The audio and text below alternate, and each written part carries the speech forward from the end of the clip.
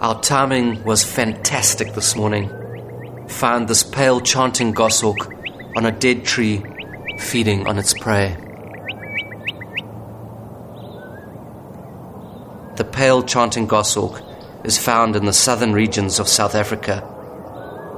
Looking at this bird, we could definitely see that it was a bird of prey, armed with sharp beak and cruel talons. It stood out against the green backdrop that stretched as far as the eye could see.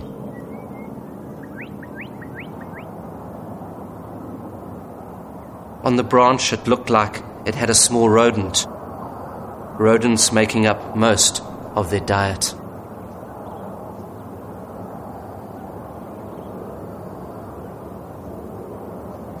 Its sharp claws pinned and fastened the small mammal to the branch, while its beak came in and ripped large chunks of flesh from the lifeless body.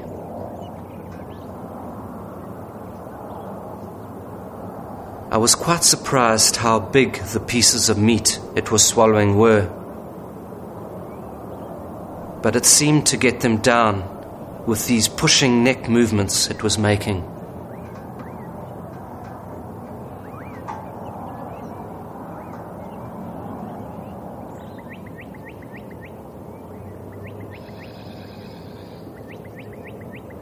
The chanting goshawk made short work of its morning meal.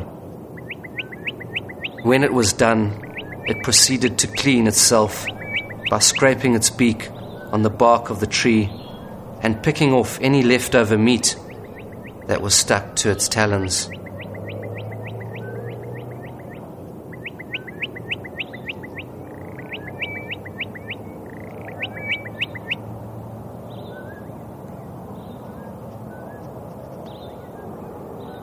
Then it hopped to the top of the branch, where it carried on cleaning and preening itself.